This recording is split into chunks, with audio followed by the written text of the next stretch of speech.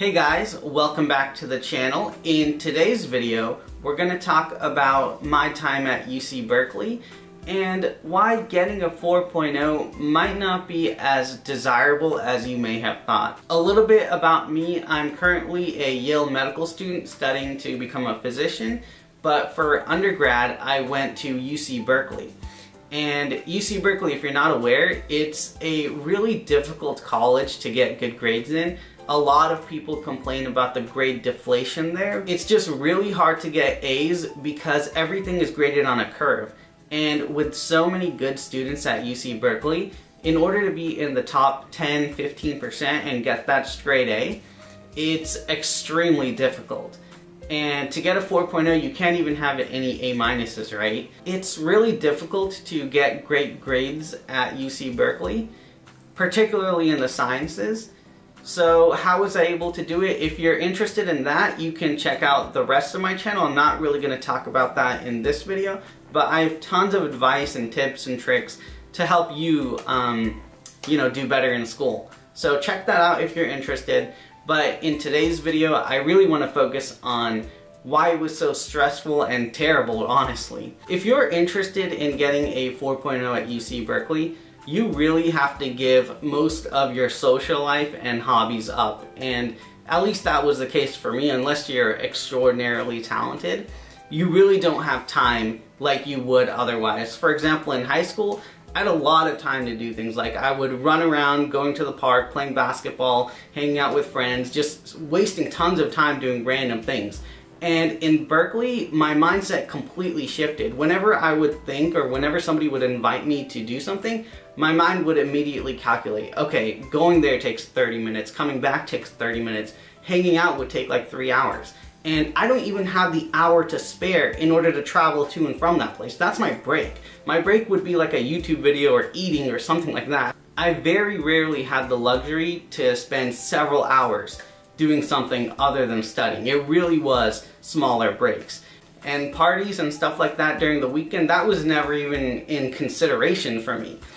Even like my nephew's birthday party, I'm sorry, my relatives might have hated me, but I just didn't have the time to go to those. And also, you just become less engaged with the world around you. There are so many things going on in the 21st century that we have access to now, especially with transportation, with the internet. There are so many things going on, and I felt like I wasn't keeping up with any of that. I was really just narrow-minded and focusing on school and my priorities at hand, which was good in one sense, in that I did well focusing just on those.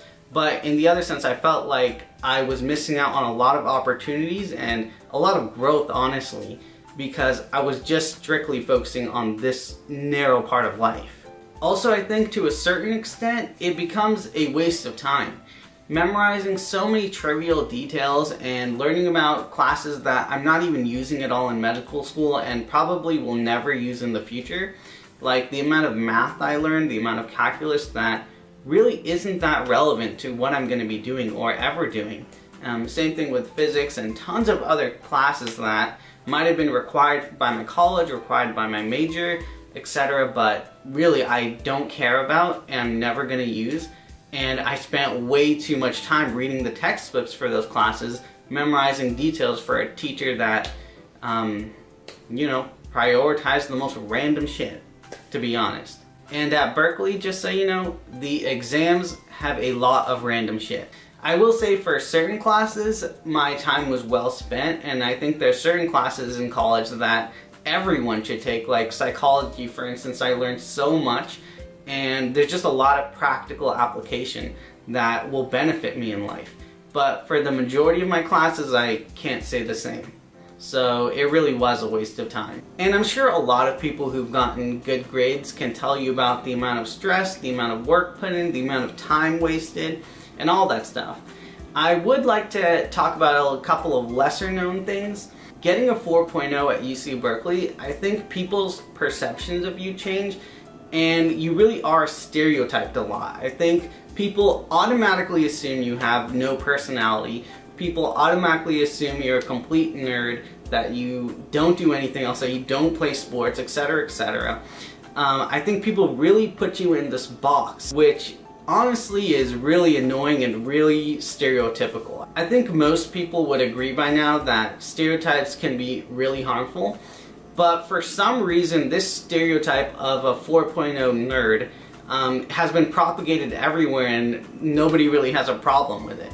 There's been people that have straight up hated me because of the grades I get, which sounds extremely silly, extremely dumb, but it is the truth, and I'm not sure where this comes from, but some people will hate you, and a lot of people will stereotype you if you get a 4.0.